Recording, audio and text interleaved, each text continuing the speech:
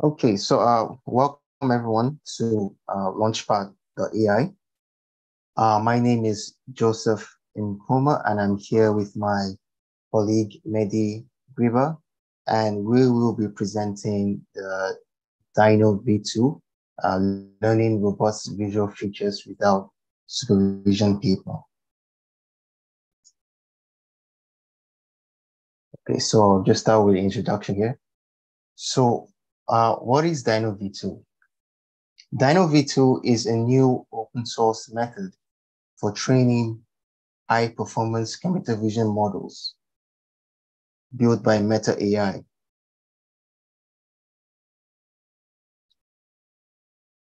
DINOv2 delivers strong performance and does not require fine-tuning.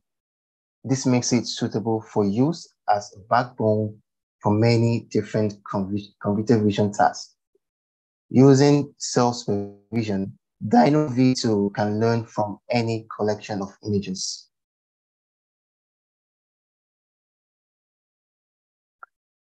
All right, so these are just examples of some visualizations with DINOv2, where these are visualized from the PCA, from the first PCA components.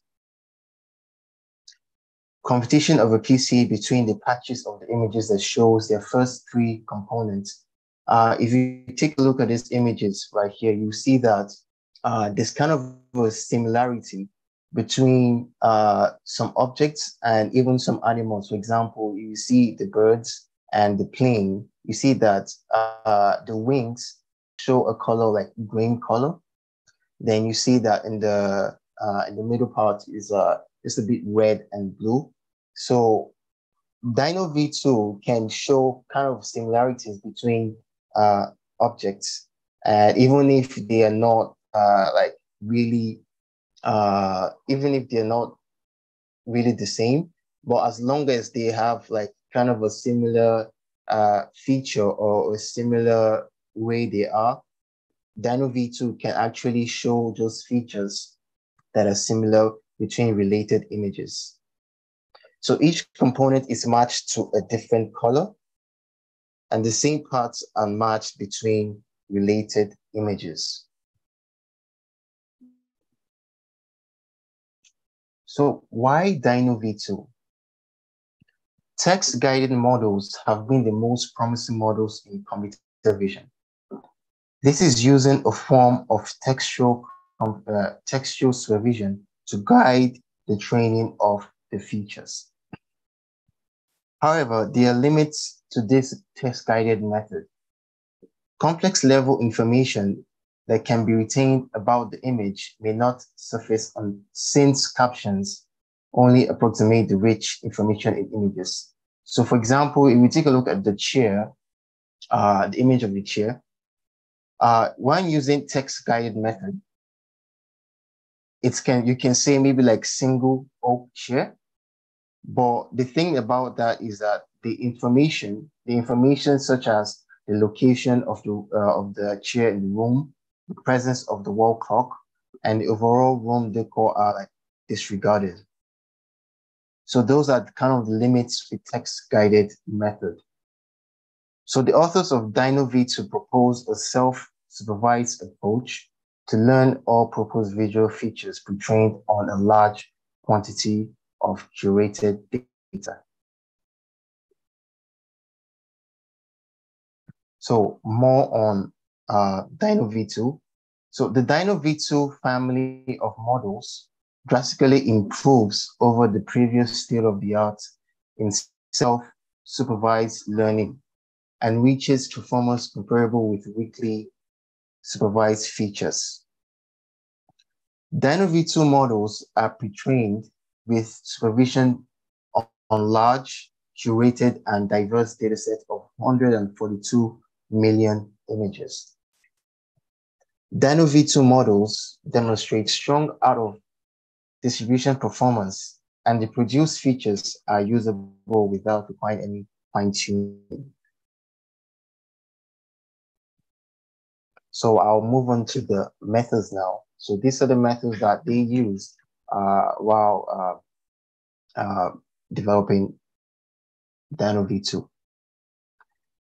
So the first part of the pipeline involves authors preparing data from curated data sets, from curated data and uncurated data. Curated data meaning data like ImageNet 22K, maybe ImageNet 1K, Google Landmarks, several fine-grained data sets, and uncurated data meaning like crawled web data. That's data you just get from the web. So the collected uncurated data was deduplicated to reduce redundancy and increase diversity among images. Moreover, the images that looked similar in the test and validation sets were removed. Then, the curated pre-training dataset was built by retrieving images from the deduplicated uncurated data source that is similar to images in curated sources.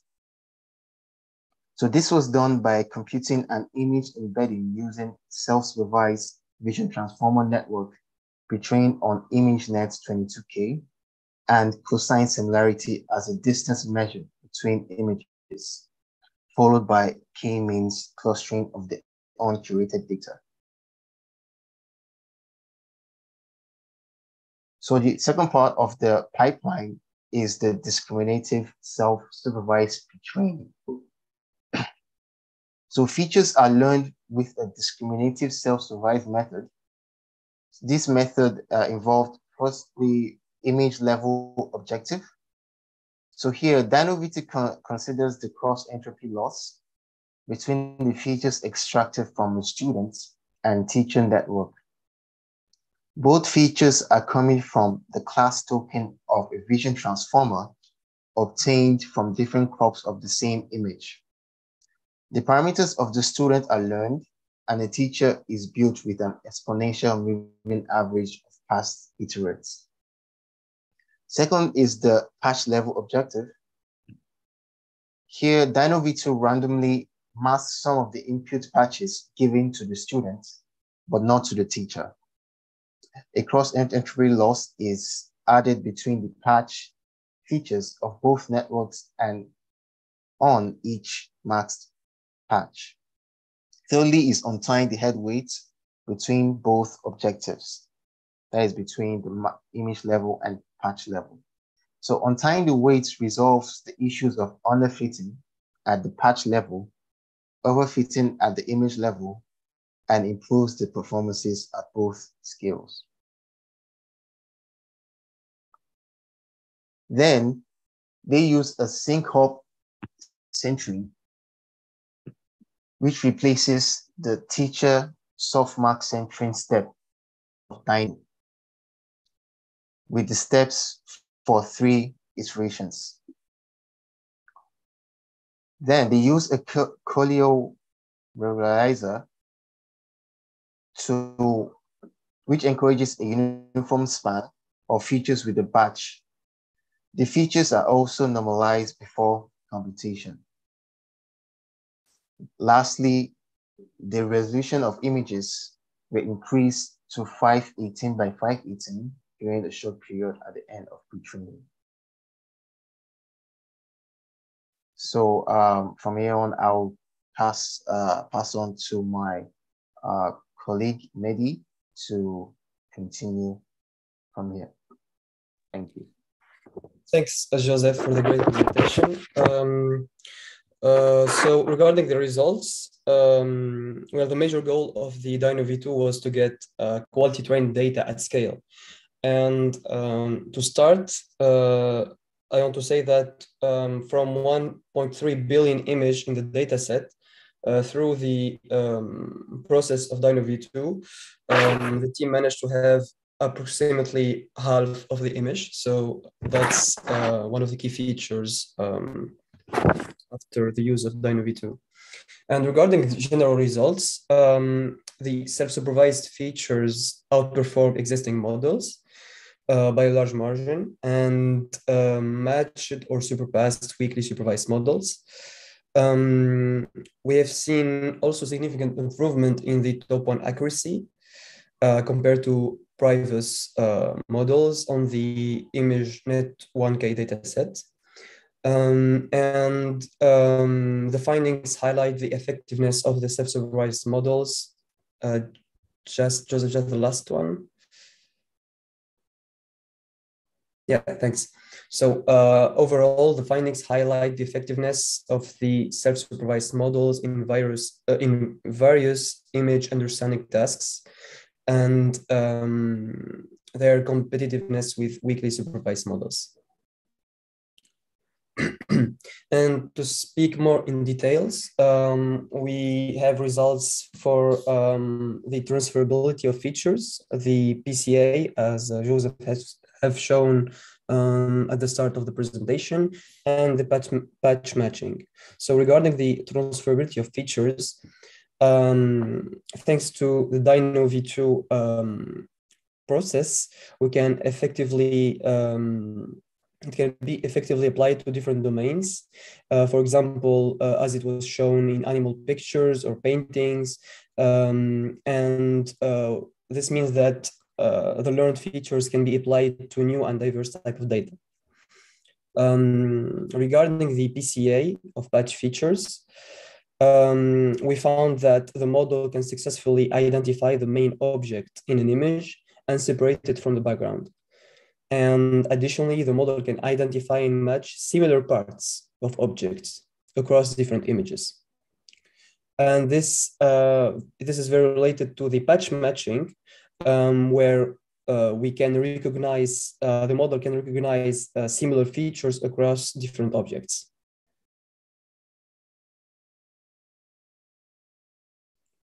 So to compare DINOv2 with other process and other types of data processing, regarding the image benchmarks, DINOv2, the model, when it was trained with the DINOv2 method, outperformed OpenClip on image-based tests. On datasets like iNaturalist and Places 205.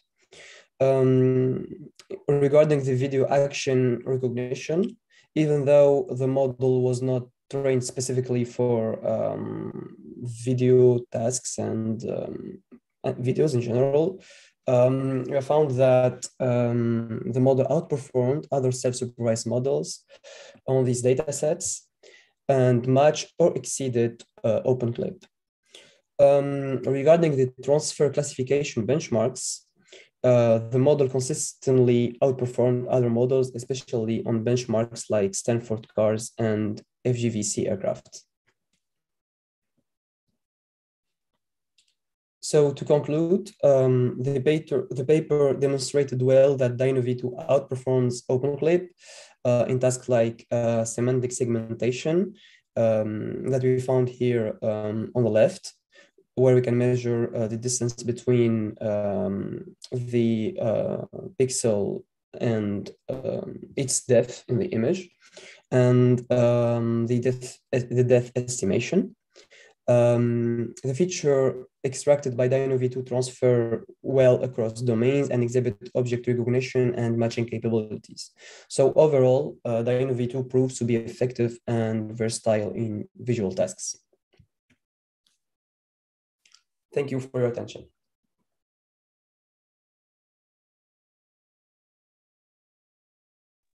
Of course, if you have any questions, we can see them on the chat.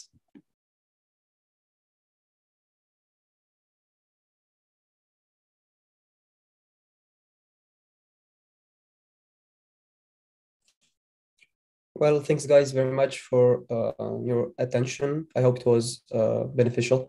And if you have any questions. All right, thank you everyone. Thank you for coming to see our presentation, and hope everyone have a good day. Thank you very much.